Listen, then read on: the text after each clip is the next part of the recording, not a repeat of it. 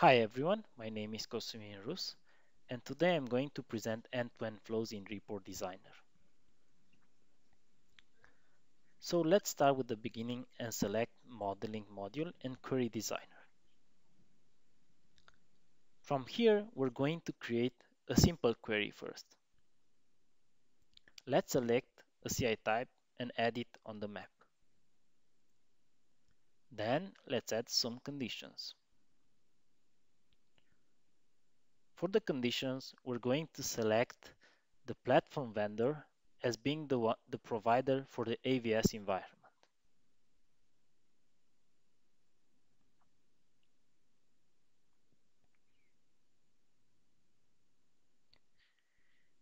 When we hover on the node, we can see the condition that we have just added.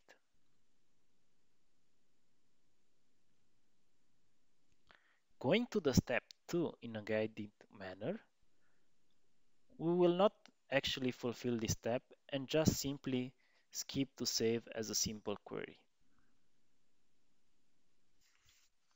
After we inserted the name for our query, we're going to finish this particular step. Now we have just created a query. From here, we can start from this particular query and create a report. Since we already added the CI type and the conditions, we can go ahead at the next step and select the layout for our report. Let's click Next. Now we are in the step 2. Here, we simply need to select the attributes that we want. We either search for a particular attribute, or we can multiple select different attributes from the list.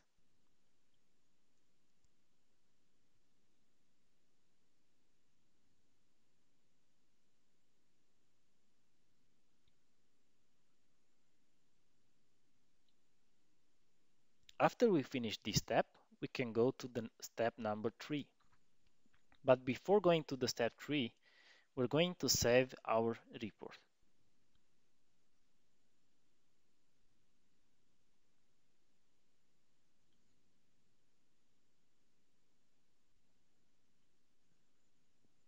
The step 3 refers to compliancy.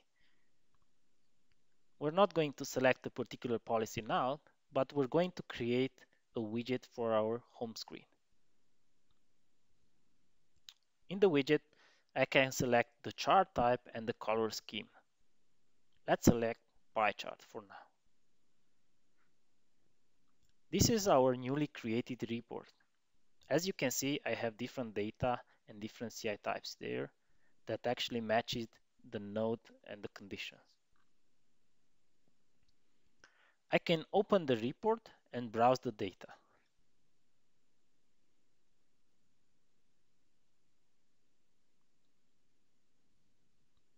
Now, from the same open existing resource, I can open the freshly created report.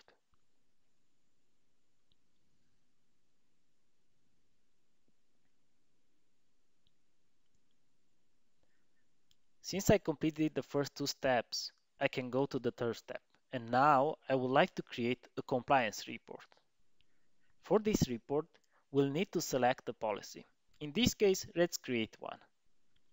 Creating the policy is very simple as a simple query. So let's add a few CI types.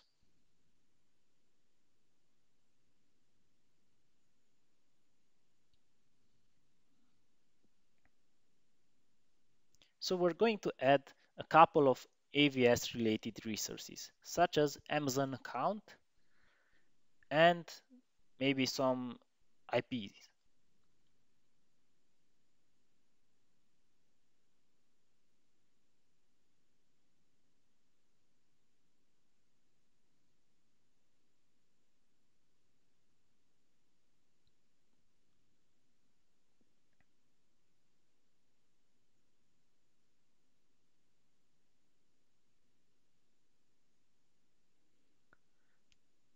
So once I click the plus button, it automatically related my CI type to the ones that I have selected.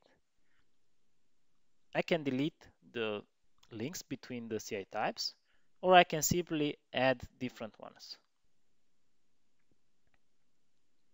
In this case, I would like to know that my node has the related CI type that I have just selected, but I can also add some conditions. First, let's change the cardinality for IP's address. Let's make sure that my node has at least 2 IP addresses.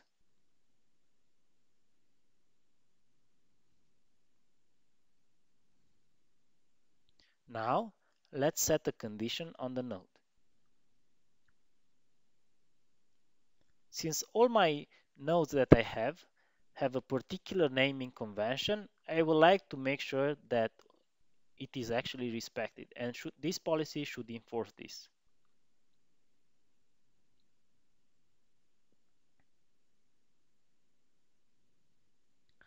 After calculating and see the result, it seems that my policy is actually a valid one. So we're going to save now the newly created policy. This would be my policy on the AVS. After I did this, my newly created policy is already available here. Let's select it, apply it on top of my report, and have a preview of the results. I can immediately see the counts of compliant data and non-compliant data. Going to the last step, I can save my newly created compliance report and also create a compliance widget out of it on my home screen.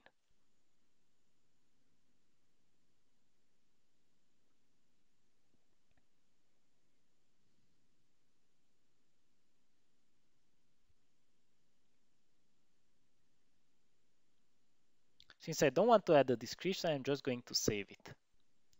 Now we can compare the two reports side to side. One refers to inventory, the second one refers to compliancy. I can open the compliance report and also the other reports directly from the home screen. It's very easy to browse the non-compliant data and see the results of why the data is non-compliant. In this case, the topology that I have in my policy is not respected.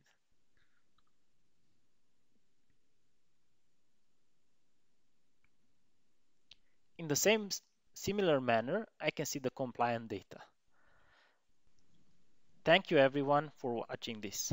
Have a nice day.